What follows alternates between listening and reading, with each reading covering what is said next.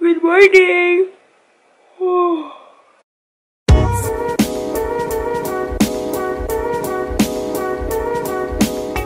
Yeah, hi guys! Welcome back to my channel. Ayan, so, hindi ako masyadong nakapag-vlog kasi nga nag-a-adjust pa ako. Sensya na, hindi na ako nag-ayos.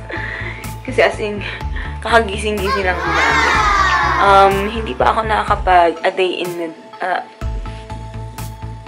the life na vlog. Kasi nga, sobrang daming adjustment pa. Kasi nga, bagong lugar. Tapos, sobrang daming inayos. And so, kung mayroon ka naririnig na tunog,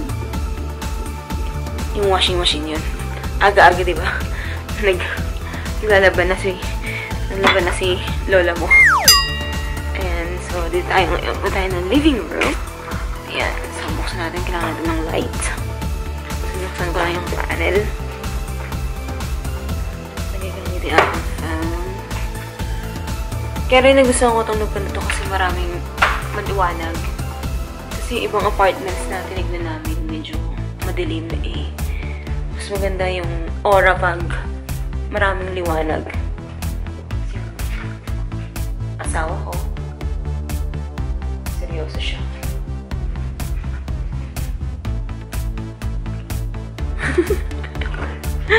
Ayan, so, uy, dumilim. Charot. Buksan ko yung isang blinds. Ayan, gusto ko tong blinds na to. Kasi pwede siya two ways. Pwede siyang dito sa baba. Yung bubuksan mo. Or etong taas. Yan. Para pwede mo siyang buksan. May privacy pa rin. Diba? So, yun ang ginagawa ko sa umaga. Binubuksan ko lahat ng blinds. So, dito na ngayon sa office ko. Yan. So, binubuksan ko lahat ng blinds. So, para natural light. Ayan. So, dito yung office ko. So, dito yung isang cat condo.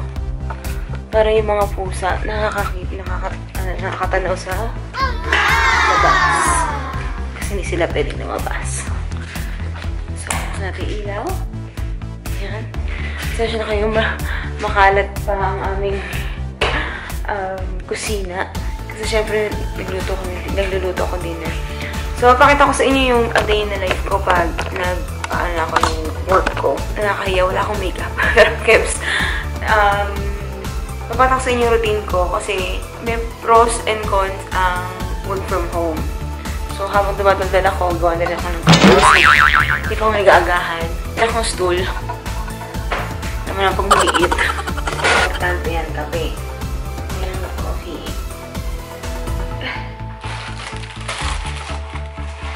Ayan ng coffee filter. Ayan. So, ginawa ko, kung nasan yung coffee pot, nandun din yung para sa mga kape. Para sa hot. Ayan. So, dito yung mga cups. Bigay lang din sa amin yan. So, yun yung maganda dito kasi lahat ng karamihan ng gamit namin talaga bigay lang. Konti lang binili namin. So, bigay sa amin tong cups na to. Tapos yan, yung filter. Ito yung coffee ko. Ito yung sa asawa ko kasi mahilig siya sa iced coffee. Tapos, sugar. Tapos, ito yung ginamit ko dati dun sa coffee dalgona na hanggang ngayon. Parang puno pa siya. So, pag naubos na to, itong Seattle's Best, ito na. Mag-i-instant coffee na lang ako para tipid. Ayan, kailangan ko ito mamaya. Tapos, yung ibang gamit lang na hindi ko masyadong ginagamit, nasa taas. So, ito yung nabili ko dati sa Goodwill. Ang kit niya. Kaso, lagi siyang hinugasan. Nakabili ako ng teapot na pwedeng lagay sa dishwasher. So, alam mo naman, pag busy, dishwasher. So, yan. So, sabi sa akin ng daddy-in-law ko, kung gaano karami yung tubig, kung gusto ko ng matapang, plus 1 sa tablespoon. Sa coffee spoon. So, yun ang pinapalo ko. Dalawa lang naman kami nagkakape. Eh, gusto ng asawa ko matapang. So, lagyan natin itong tubig. So, gawin ko siya hanggang 10 or hanggang 8 lang. Ayan. Okay, mag-alala, clear yung tubig. Kasi may leftover coffee pa yan. Hindi ko na tinanggal. Ganun dito eh. Sa totoo lang, hindi naman ganun ka-busy, pero paano ba explain? Hindi ko maintindihan, pero kasi pag sa Pinas, alam mo yun, ma-manage pa natin na, uy, sumubok. Naging 9. Bawasan ko. Ayan, 8. Piling ko kung nagtatrabaho ba ako sa Pinas. Parang ang dami kong oras. Pero dito, parang laging ang bilis na oras lang. So, yun. Dahil ko nang sinabi, diba? Sigla tayong kape. Sige lang natin to. Dito, sa nalagyan ng water.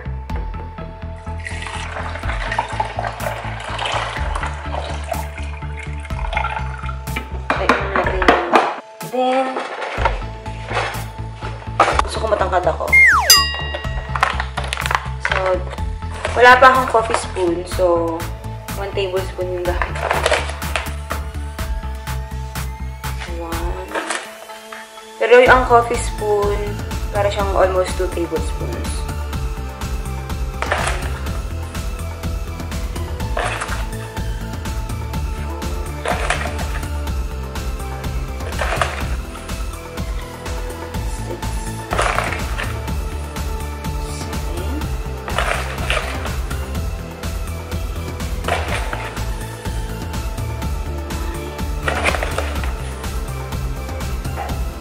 Almost, ano ito, 10 tablespoons.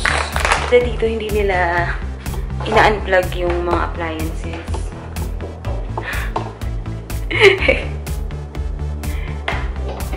Kuripot ako.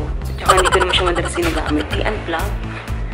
So, make sure kasi dalawa yan. May single serve, which is pang isang cup, pang maramihan. So, make sure na nandun yung button. Then, draw nyo lang. Siya na bahala dyan. Ayan, so today, dahil weekend, gagawa ako ng so, chill lang siya. Ayan, so gagawa ako ng pancakes. Pero before that, ayusin ko muna yung kalat sa ano. Sensya na yung baso lang namin dyan. Ayusin muna yung kalat ko. Yung maganda pag sarili mong bahay.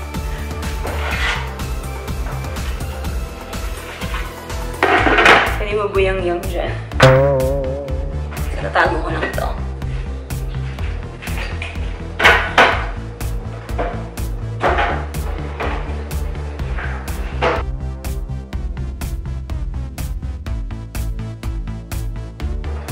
Babe, you want pancakes or waffles?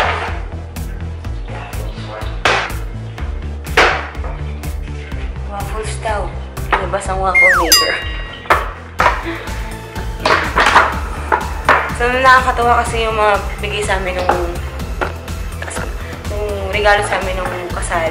Nagagamit ko na. May mga ganito. Pero sinasave ko na. Para ko sakali. So, gawa lang ako yung... Ang ginagamit ko lang pang waffles is yung same na pancake batter na tinuro sa akin nung mamilo ko.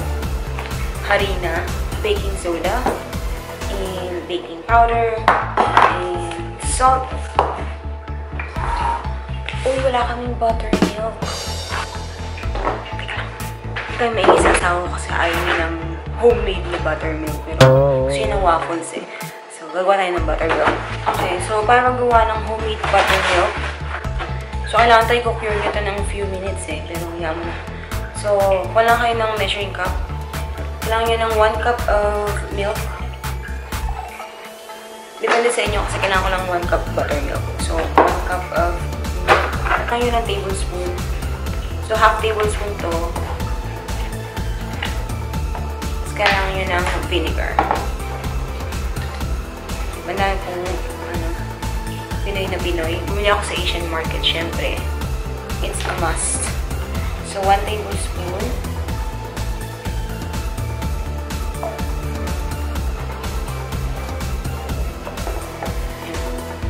So, gawin muna natin itong other ingredients. So, flour. Kasi mas level kasi pag ito yung pinang-scrape natin. Yan. 1 cup. 1 teaspoon of baking powder. 1 teaspoon. Kailangan nyo ng half a teaspoon of baking soda. And then half a teaspoon of salt. Iodized salt. Or kahit anong salt meron kayo. Yan ang 1 large egg. 1 tablespoon of vegetable oil.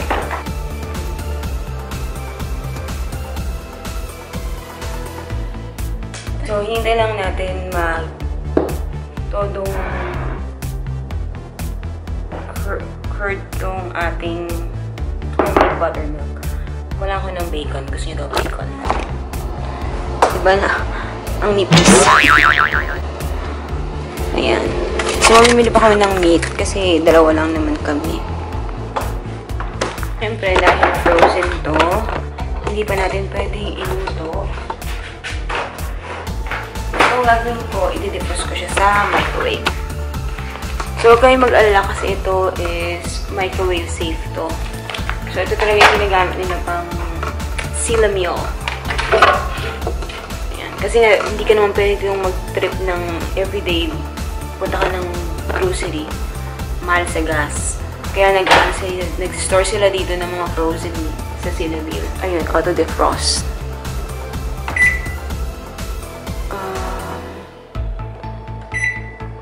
Lagyan nyo lang naging 1 pound. Start. Siyempre, creamer.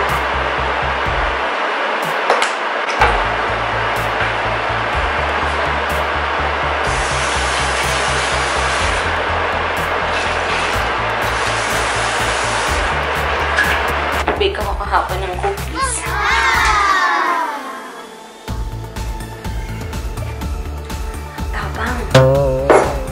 Kaya ka ipaglaban ng kape.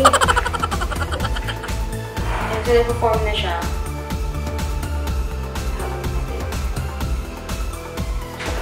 Kailangan natin ng extra flour. Kasi, medyo liquidy siya. Kailangan yung tanyahin. Kaya mas magandang gamitin. Or mas magandang gawin. I-prepare nyo muna yung homemade buttermilk nyo. Bago nyo siya gamitin. Mga 30 minutes or an hour. Eh, nagmamadali kami. Oops! Kunti lang. Yan, nag-ano na siya. Nag-form na siya. Tayo-tansya-tansya. Mga patsang. Nakaroba ko kasi malamig po. Pero, hindi ko sana yata naasawa ko yung heater. So, sabi nito, ready na, go push. Sabi ng green, ready. Ang gamit ako ng ice cream scooper. Actually, medyo liquid. 1.5. And kung maramihan yung lulutuin ko, usually, yung malaking skillet yung gagamitin ko. Pero, konti lang naman, dalawa lang naman kami. Pwede ko yung soda. So, yun yung bacon. Pwede na agad na. So, kailangan pala mas marami sa 1.5. Push. Medyo deep kasi itong waffle maker namin.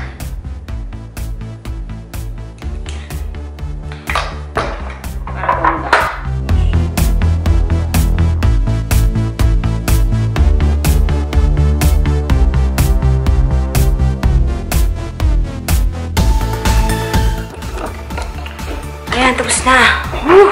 Kain na! Sa wakas! Ang hirap ng may bahay. Okay. Just buttermilk. Huh? So we didn't have buttermilk? I did some buttermilk my own, don't worry. So, yan yung aming breakfast. So, gusto niya kasi ng warm syrup and then butter. Ako, gusto ko yung chocolate sauce. So, yan. Let's eat! Hello? Baby, let her. She's pooping.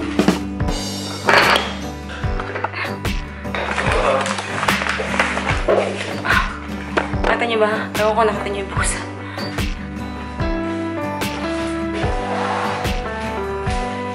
Thank you for the food! Thanks for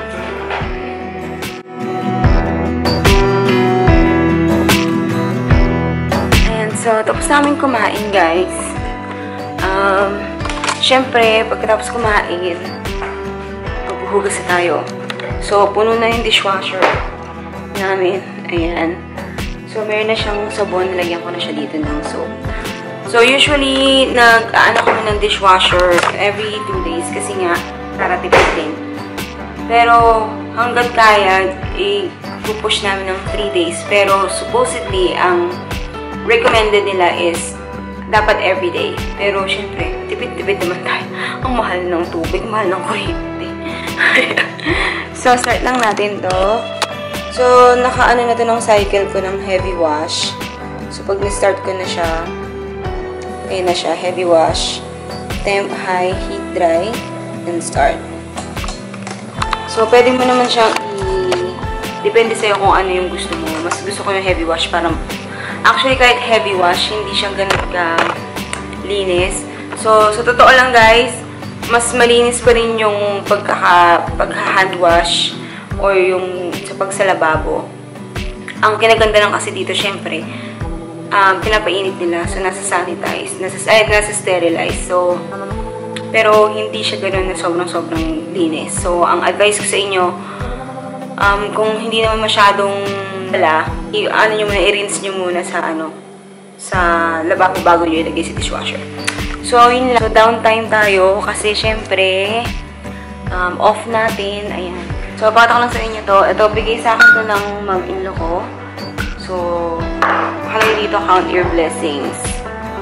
So, yung mga nasulat na kaming konti. Ayan. So, sinimula namin nung lumipat kami dito. Ayan. So, sinusulat namin dyan yung mga blessings namin. Para syempre, at the end of the year, babasahin namin to. So, papakita din namin sa inyo yun kung maalala ko. Sana maalala ko. And magagawa ko ng vlog dyan. Parang, hindi naman siya almost everyday kami nagsusulat. Basta pag meron lang kami na-feel na, ay, parang it's worth something to remember. Ayan. So, nalagyan namin dyan. So, eto, ginawa ko lang to. So, ito yung centerpiece namin.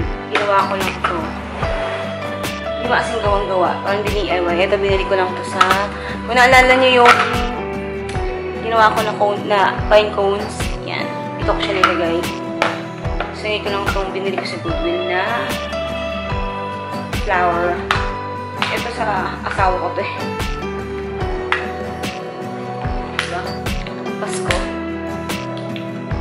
Gusto ko yung steady white eh. Kaso wala siyang steady.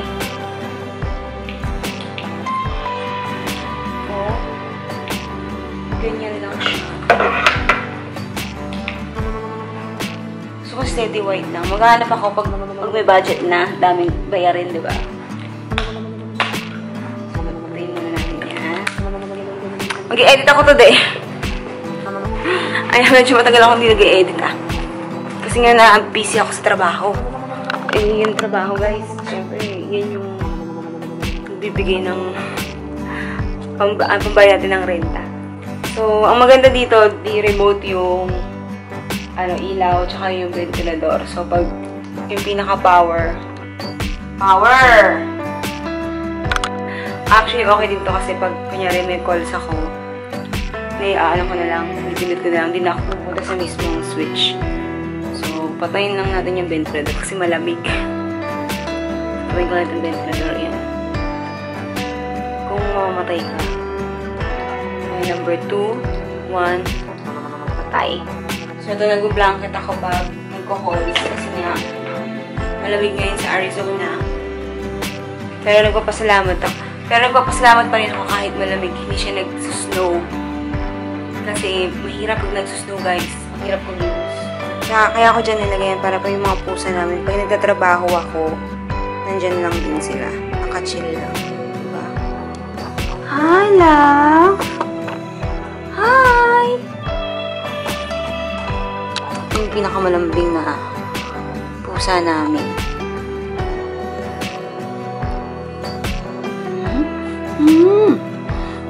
So sexy! So, nga pala guys, isang linggo na ang nakalipas. Wala pa rin yung aking green card. So, hindi pa rin siya nag-a-update sa phone, sa USCIS. So, check natin. Lagi ako nag-check halos araw-araw kasi syempre, yung sa iba parang ang bilis lang nila nakuha or ang bilis lang nag-update.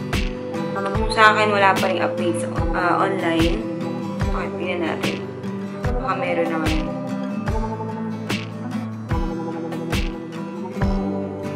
Ayun, wala pa nga. Ayun o, ganyan pa rin ang itsura niya. Scheduled pa rin.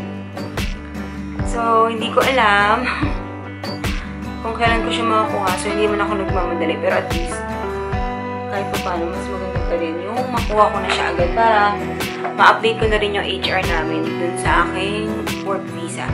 So, yun lang for today, guys. So, hopefully nagustuhan nyo itong vlog na to. And please don't forget to like and share and subscribe. And hit the notification bell if you'd like to be notified every time I upload a new vlog. So, till next time, guys, mag-edit muna ako. Bye!